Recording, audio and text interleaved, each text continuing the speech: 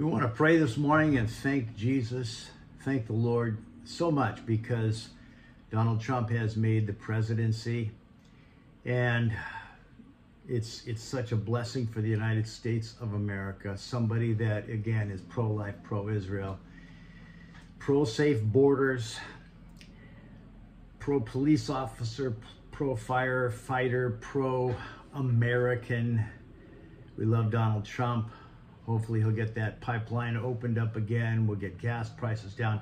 All those wonderful things. Paul said, rejoice evermore.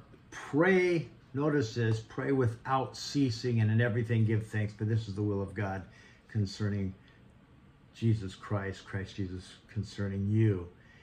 So his desire, God's desire, is to pray without ceasing. And you notice we were praying, the country was praying, the Christians were praying for this to happen, for Donald Trump to make it into the presidency, make it into the White House.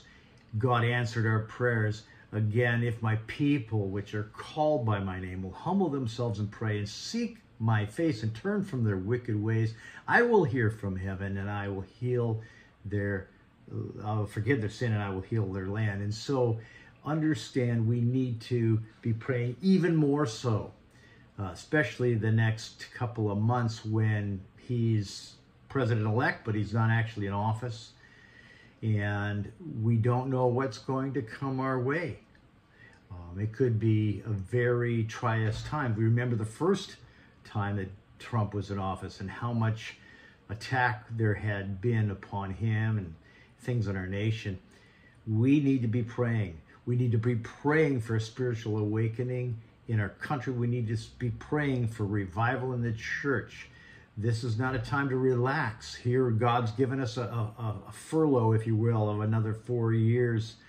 But understand everything's in his control, and we need to align our hearts with God and what he wants to do, and how we can pray for our president, how we can pray for our nation, how we can pray and continue to pray for revival and people around us getting saved. That's the most important thing. Eternity is all that matters. Thank the Lord that we live in a wonderful country of the United States of America where there is a liberty and a freedom, justice for all kind of thing.